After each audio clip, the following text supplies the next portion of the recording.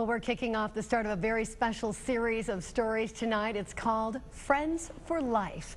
And they're all personal stories dealing with health issues that impact women. And they're all from the women of 6 News. And Krista Lavendola joins us now. Krista, the story that you're bringing tonight is very special. It's about having breast cancer, being breast cancer free for 7 years, and then not knowing about it. Exactly. That's exactly what happened to one woman in Michigan. After years and years of mammogram testing, it hid a tumor, and having that tumor flipped her world upside down.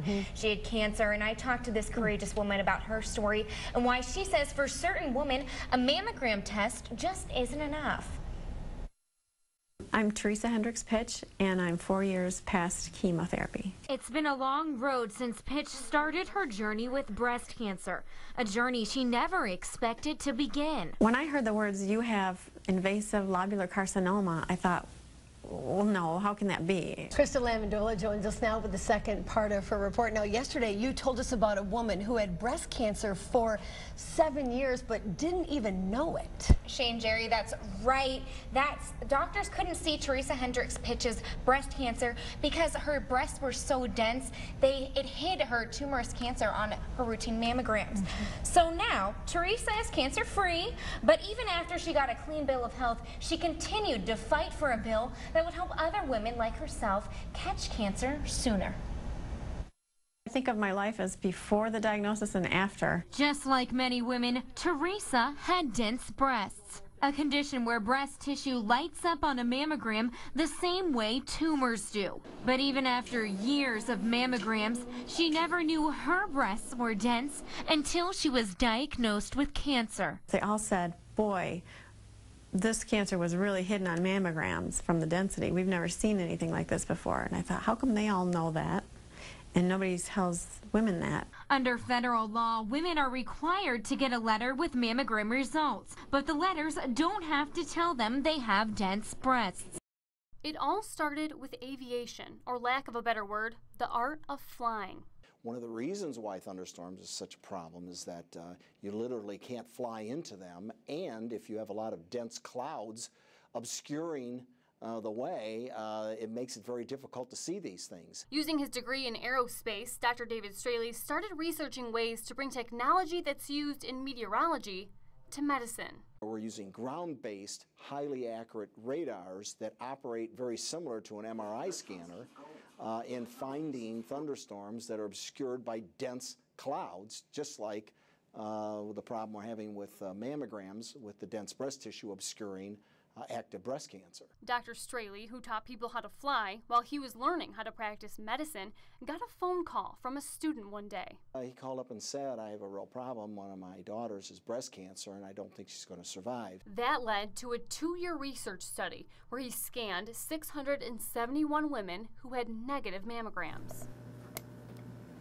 And what he found is astonishing. The research showed that we were picking the cancers up 4 to 6 years sooner than the mammograms in women with dense breast tissue. According to Dr. Straley, mammograms are less than 50% accurate in women with dense breasts, meaning that a woman could be checked off as good to go when there could be a slight chance she isn't. Tonight, it is my turn, and we all know that prevention is the key to living a long and healthy life. So what are the best methods to do that? Well, for me, it turns out I need to do a couple of things when it comes for screenings for breast cancer. That's because I have dense breast tissue. It's a condition we've talked about all week here on 6 News, and basically it means, like women, for me, like me, we have less fatty tissue and more non-fatty tissue compared to younger women.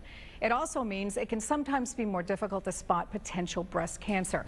I share my story with you in the hopes that someone watching will know you're not alone. Like most women who see their doctor every year for a regular checkup, I also follow the recommended guidelines to get a mammogram. But the older I've gotten, the more those mammograms hurt. I experienced a lot of pain with mammograms from the compression. I talked to my doctor about it, and she recommended that I see a breast specialist. And it was that doctor who told me for the first time in my life that I had dense breast tissue. And I found out I have fibrocystic breast disease. Well, it sounds worse than it really is, and basically they're benign cysts in addition to having dense tissue, which explained why I experience pain after a mammogram. This is going to come right down on you and be really, really tight. He also said the condition is hereditary. Hereditary? Well, I asked my mom about it, and she said, oh yeah, I have that too. We just never talked about it. That's when my breast specialist suggested that I get an MRI. 30 more seconds and the scan will start up. You know, Christy wanted to share her story with you. She said, you know what? I'd give anything not to have cancer.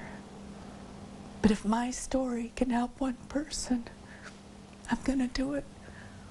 And here we are, telling Christy's story for the third time, just shy of 2 years after doctors diagnosed her with breast cancer. But this story doesn't have a happy ending. It was really hard when people would say to you, she's in a better place. I just wanted to say, no, her better place is here with us, with her son. In May of 2013, Christy, her mom Janice, and the rest of her family found out she had triple-negative breast cancer. My initial thought was, okay, breast cancer. Women do really well nowadays on breast cancer, you know. She's young, we'll get through that, it'll be okay. And, you know, just the more I read on it, the more I found out about it, it's like it was not gonna be okay. Treatment started immediately, multiple surgeries, chemotherapy, radiation, but nothing could stop it from spreading. And after suffering through the worst chapter in her life ended.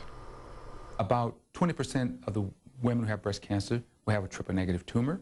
Only about 30% of those tumors will respond to chemotherapy. It appears to affect mostly younger women. Younger women are those in the premenopausal age group. African Americans are particularly susceptible. Women in their 20s fighting breast cancer. It's still a foreign concept for many people, including some health professionals. They kind of checked and then double checked, and they were like, this, you know, not what I think it is it? Like, you know, you're too young. He said, you know, I'm really sorry, but it did come back. It's cancer. I couldn't hold the tears back. And in addition to Christy's short physical fight, she fought an emotional one as well. Dr. Bumpers would say, okay, when you call for your wig, you tell them you need a cranial prosthesis. I'm writing you a script for it. It's covered under Blue Cross. She called up and she cried. She called me crying at work and said, Mom, they laughed at me. I said, what do you mean they laughed at you? The lady at Blue Cross, I told her I needed a cranial prosthesis, and she goes, oh, you mean a wig? And she started laughing. I went to Christy's funeral service here in Hazlet back in September, and although I only knew her for a short time, she changed my life forever. A young woman, very scared, very much in pain, and yet so brave to share her very personal story with all of you so that what happened to her doesn't happen to you. I feel comfort in knowing where she's at because of my faith, and I feel comfort that knowing that she's not suffering anymore, and that she's whole again, and that she's happy again. I might have only had her for 30 years. But I'm so glad I got those 30 years because we had an amazing daughter. I know I'm going to see her again someday.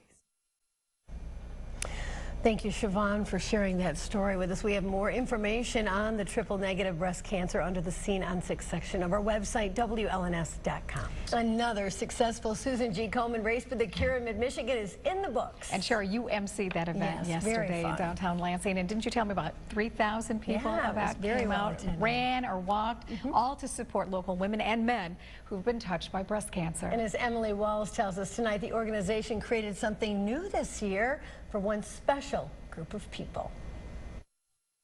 It's sure different when they say those words. I'm sorry you have cancer. Words heard way too many times by Patricia Hernai and her family. Her mother, her older sister, her younger sister, her daughter, her niece, and Patricia herself are either battling the disease or fought hard but lost. I'm really scared about my daughter having it. That's hard. That was a hard one. And she came up positive, so we're just going to take the steps as they present themselves. Patricia is her survivor, her daughter a fighter. And it's those fighters currently undergoing treatment or recovering from it that Susan G. Komen organizers wanted to highlight at this year's race. So let's hear it right now for our fighters and metastatic breast cancer patients. We continue our special series tonight called Friends for Life. They're personal stories dealing with health issues that impact women. What would you do if you found a lump on your breast? How would it change your life?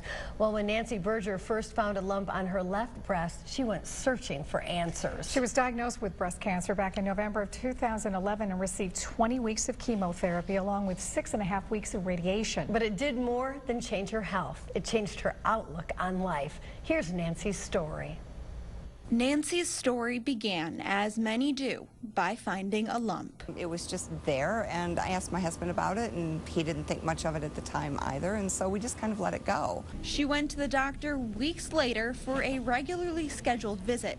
It was there that her doctor ordered a mammogram, an ultrasound, and later a biopsy. When we went into the biopsy, we just figured it was just one of those things, you know, random lump.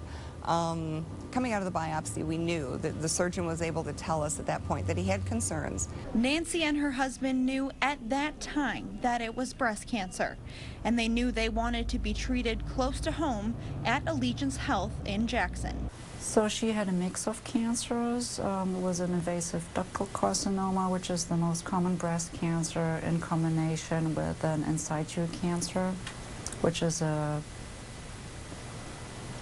dormant cancer which could, you know, develop into an invasive cancer. On the first day of treatment, she cried. There's this woman standing here with biohazard material gear on, putting this into my body, and at that moment, it's another moment of clarity of how overwhelming this whole process is. Dr. James Herman has been treating cancer patients as a radiation oncologist at Lansing Sparrow Hospital for the past 30 years. During that time, he's lived passionately by his philosophy on how cancer care should be delivered. It will now be the cornerstone of a new cancer center that will bear his name. One doesn't do it for the brick and mortar, but yet in the end, what are you going to have? You're going to have a philosophy that has been transformed into this new center. Not only the patients, but their caregivers as well will benefit from this team approach, as Sparrow will bring all of its oncology treatments under one roof. And I remember the first time when they first brought this, the architectural firm brought this as a design.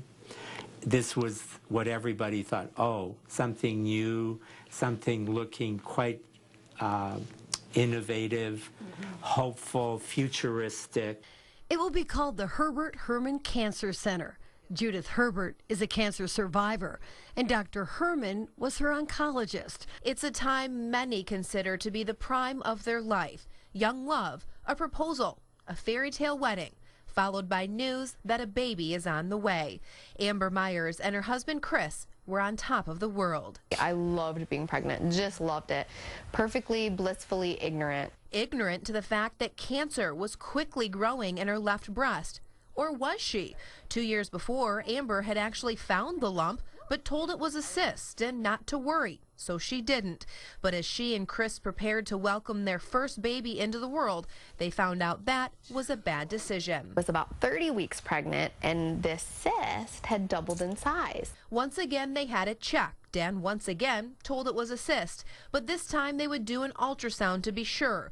And at 36 weeks pregnant, they learned that a baby wasn't the only thing about to change their lives. We don't know if it's spread, but they're like, we need to kind of get this baby out of here so we can get going with chemo. So that's what they did. Despite her birth plan for a natural delivery, at 37 weeks pregnant, Amber delivered a healthy baby girl they named Chloe.